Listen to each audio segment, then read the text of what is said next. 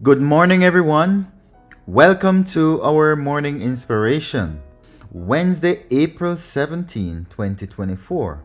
I hope you are in good health this morning and good spirit, and I pray that God will continue to pour His wisdom and His love upon you.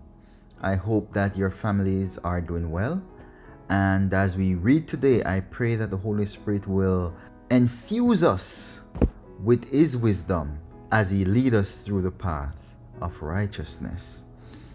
Our reading today comes to us from Proverbs chapter 2, reading verses 1 to 9.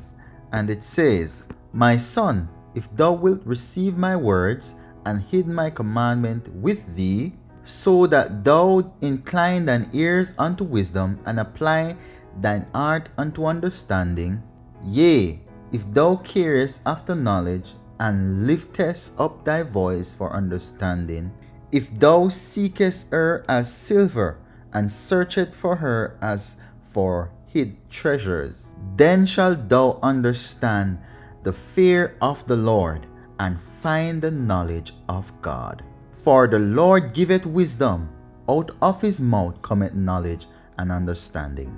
He layeth up sound wisdom for the righteous. He is a buckler to them that walk uprightly. He keepeth the path of judgment, and preserveth the way of his saints. Then shalt thou understand righteousness and judgment, and equity, yea, every good path." Amen. We give God thanks this morning for His words of wisdom coming from the servant of the book Proverbs. Now, this book, as we know it, has a lot of instruction as it relates to wisdom. And here, as we read this passage, we see where God is saying to those who seek heavenly wisdom that they will never complain that they have lost their labor. So, seeking after wisdom is actually a good thing.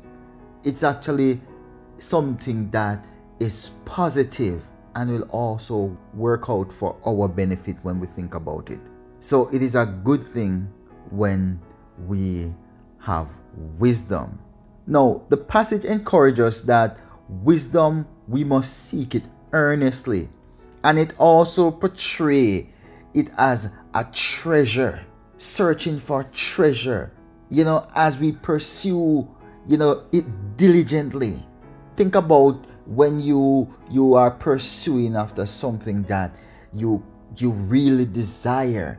You go after it with earnest effort, and you are relentless in getting it because it is important to you.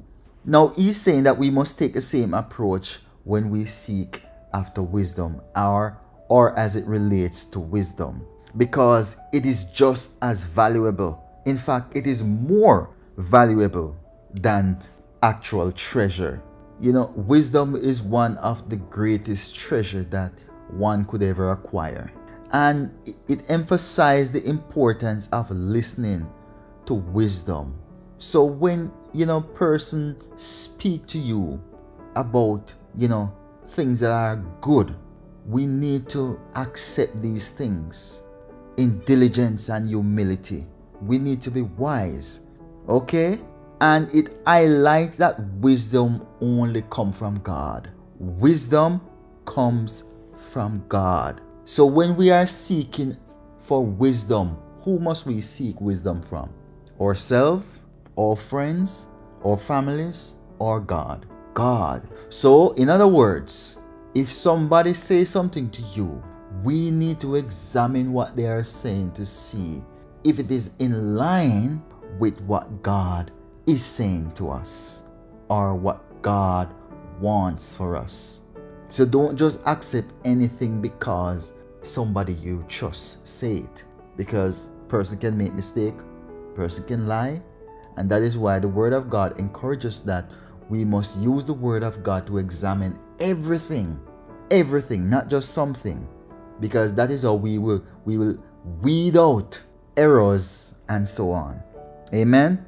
And when you think about it too, when we acquire wisdom or when we have wisdom, it serves as a kind of protection for us. Because think about it. When you know that something is not right or it is harmful, you won't do it because what?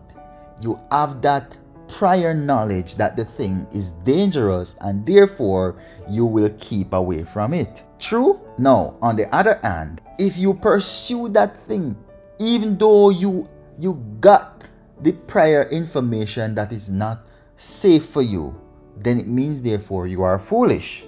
So it can serve as a twofold. So the wisdom, or the knowledge rather, that you receive when you make the necessary choice or the right choice, then that's when you actually apply that wisdom or that knowledge. Okay? So is the application now that is really important. It's not just the knowledge or the knowing. It's how we apply that knowledge that make us wise. Okay? And so it protects us against wickedness, and it keeps us out of darkness. When we know the right thing, we will not make foolish mistake. We will not make foolish choices. So wisdom does have its reward. And the truth is that it's a reward that you and I can live with.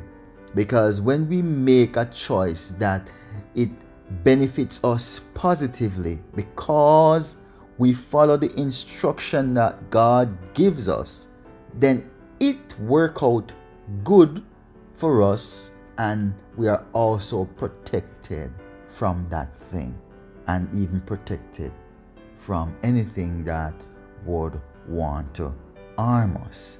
So it should lead us to righteousness. It should lead us closer to God, because wisdom, when you know what is right and when you know the truth, it points you in one direction, and that is to Jesus Christ.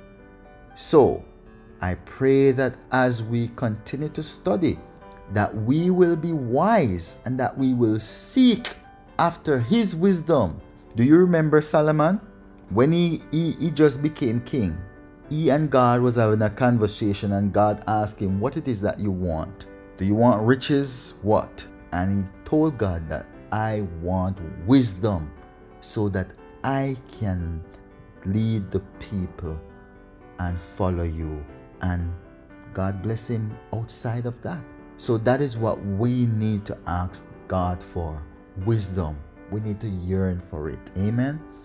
So may God pour out his wisdom on us as we seek for it, and may we find it as we search for it with all our hearts. Amen. God bless you and have a wonderful day.